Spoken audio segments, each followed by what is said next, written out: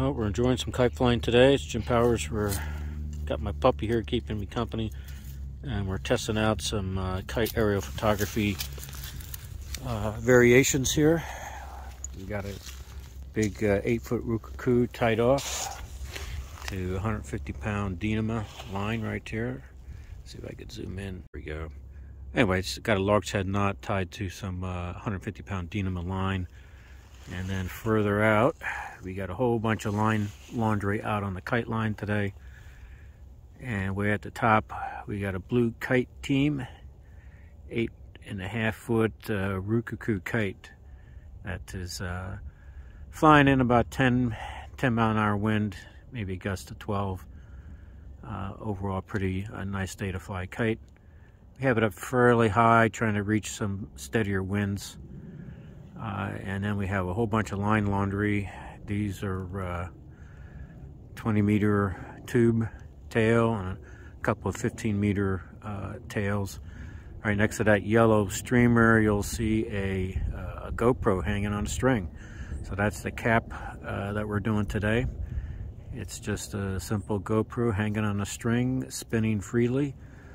We're testing out the video stabilization mode and also time-lapse still shots. So that's what's up there, and then there's a bunch more line laundry below it, and it's a little hard to tell, but if I zoom back out to normal, you can see those kites, the kites up there pretty high over the Windwatcher Proving Ground. So we're testing this out. We'll hope to share some of this as part of the KAP Zoom that'll be this coming weekend on January the 29th. All right, bye. All right, this little bit of close-up of the GoPro on the string. Again, it's just a piece of string attached to a Brooks hang-up on the kite line. Kite's further up the line, and just about 3 or 4 feet hanging straight down.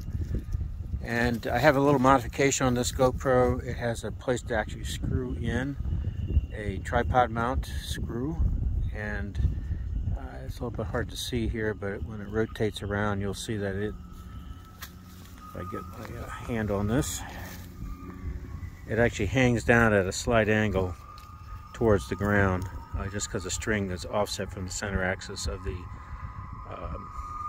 tripod mount. So the center of gravity makes it tilt down a little bit, and that gives you a little picture of that hanging there. And right now it's taking 4K video, 4K 60. And I was able to control it up to about 200 to 300 feet off the ground with my camera, my cell phone, using a GoPro app. And I was able to change it from different video modes to time-lapse mode. I do have stabilization on. We'll see what it looks like here in a little bit when we take a look at the video. Enjoy. As part of the KAP testing, I was also testing out the crocodile line grips. And these photos here just kind of show the setup with the kite with a blue Kite team, Rukuku at the top, and a whole bunch of line laundry underneath the kite. And the actual GoPro is just hung on a string, as you see here, just next to the yellow ribbon. And those tails near the top of the kite are quite long. They're over 20 meters in length. So that gives you an idea where we are. And now we're back to get GoPro into the sky. Enjoy.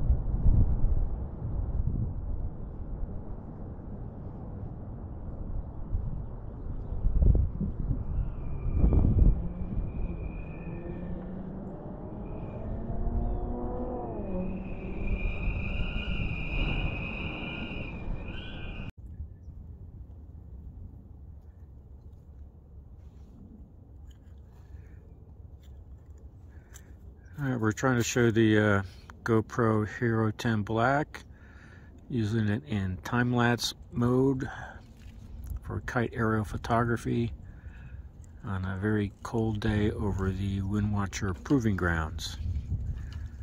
Probably can barely make it out there, but there's a GoPro suspended on a simple string from the kite line, and the wind is just pushing it around to give it different angles. And it's taking a picture every 10 seconds right now, and a little bit earlier it was doing 4K video. And I can control it from the phone because the camera is within the Wi-Fi range of the phone, which is several hundred feet, which is more than adequate for the kite aerial photography. So far, so good.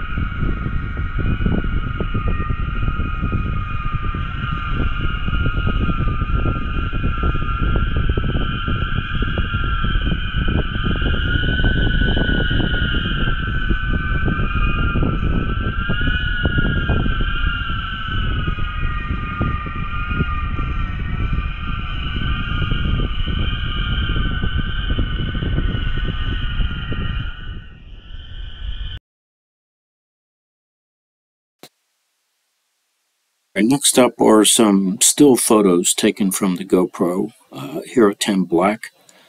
Just a series of stills that were taken. GoPro allows you to shoot with JPEG and RAW files, so you get basically 2 files for each shot.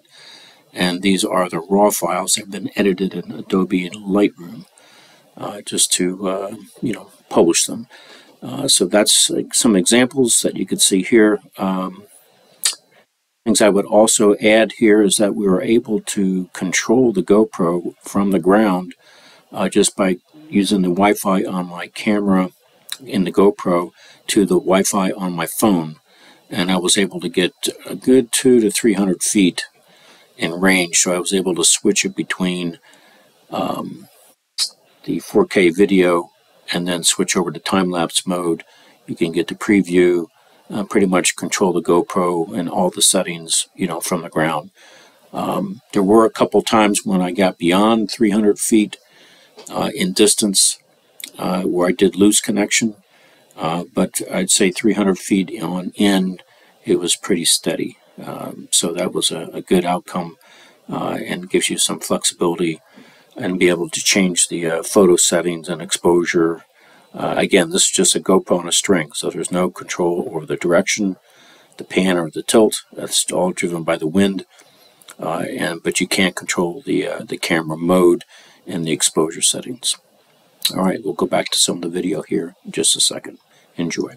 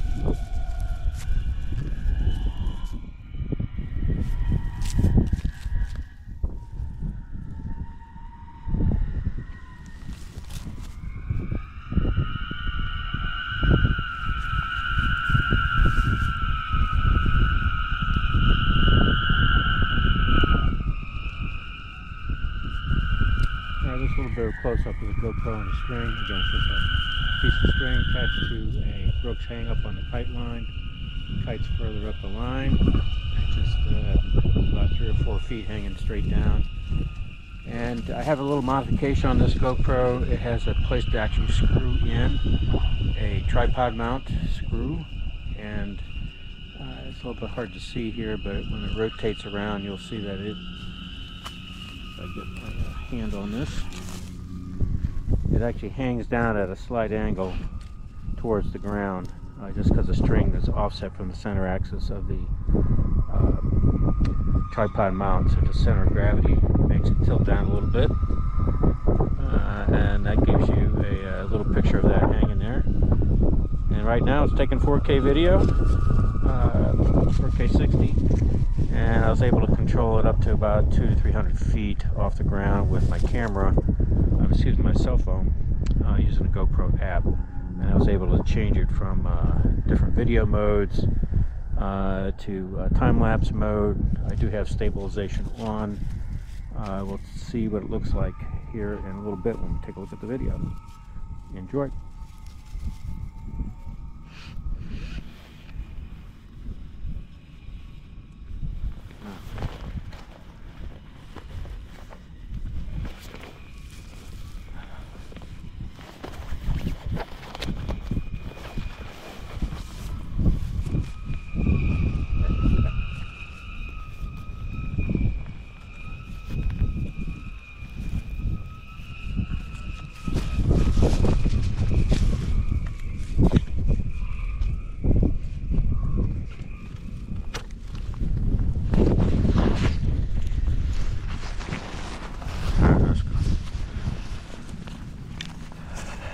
Okay, get back and see how this video looks.